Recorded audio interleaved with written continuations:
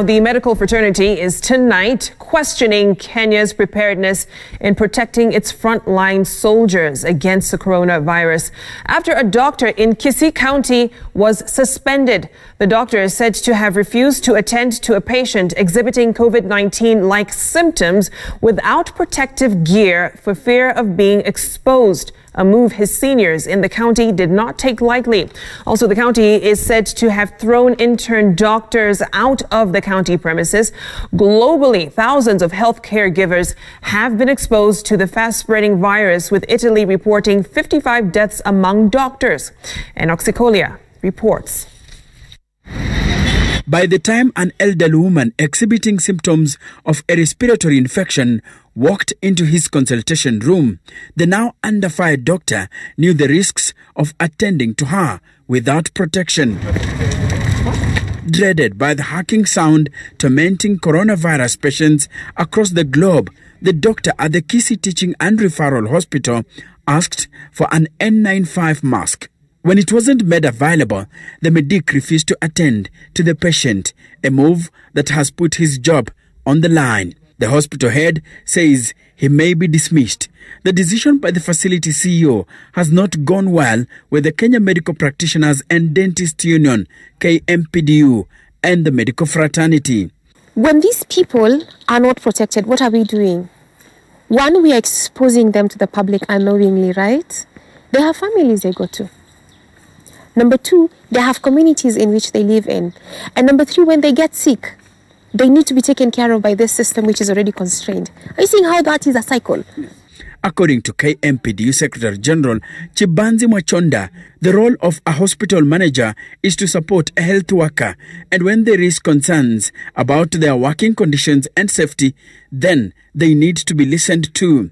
Healthcare professionals globally have used the language of war to describe the struggle against the COVID-19, a viral disease that has left hospitals and healthcare systems on the brink of collapse.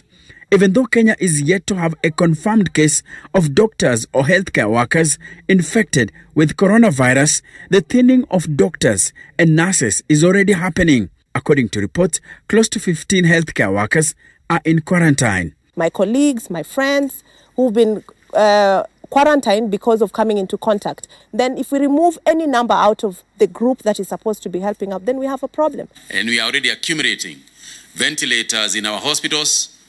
We are importing ventilators from many parts of the world. As you are well aware yourself, there is a shortage of ventilators across. According to the KMPDU, the Kisii case is a perfect example of just how Kenyan soldiers against the pandemic have been left exposed. The Doctors Union says even though the slightly more than 5,000 protective gears have been distributed to centers with active coronavirus cases, they are not enough. And given the increasing number of positive cases each passing day, KMPDU says Kenyan figures could hit 1,000 by mid-April.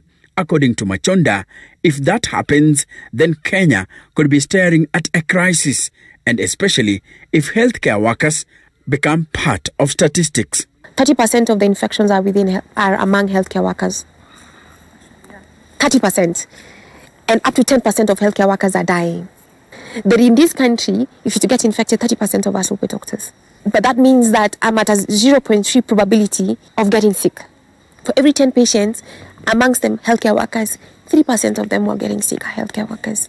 With European taps for protective gears now dry owing to the pandemic, Dr. Bosire wants the government to enhance local production capacities. We are now at a place where we believe that starting next week, we can actually be able to start manufacturing those materials ourselves. Our textile sector has confirmed that they have capacity to be able to make the PPEs, and we're in conversations also with our motor sector to see if they can also make some of these ventilators. They've not had to do it in the past, but they have that capacity. So we are confident. And Oxycolia, Citizen TV.